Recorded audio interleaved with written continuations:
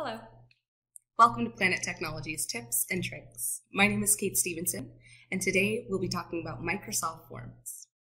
Specifically, we'll be covering branching, as well as different ways to share your form with others, depending on whether they're a user or someone you're collaborating with. Let's take a look. Here we are in Microsoft Forms. For the purpose of this lesson, I've created a simple survey. My survey starts with an entry question. Number 1, do you feel confident that you understand the concepts presented in this unit? Yes, somewhat, or no. I would like for my survey to direct users to a different follow-up question depending on how they answer this entry question. For yes, I would like my user to be directed to question number 2. Whereas for somewhat, I would like my user to be directed to question number 3, and so on. In Microsoft Forms, they call this feature branching, and it's very easy to set up.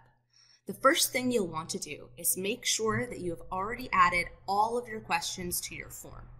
Once you've done that, select your first question, go to More Options in the bottom right, and select Add Branching. This will allow you to choose where each of your answers will direct your user. For example, I want yes to direct my user to question number 2. Once you set up your first question, don't forget to also set up your follow-up questions.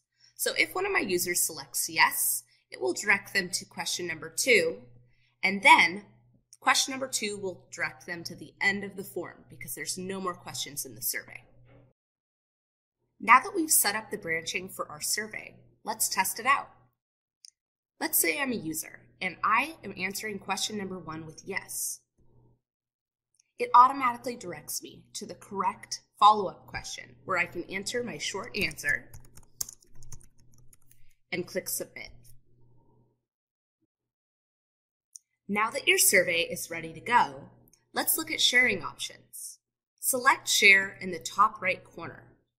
You can share to send and collect responses from your users, share as a template so that your colleagues can create a similar survey using your template, or share to collaborate so that your colleagues can help edit the survey that you've created.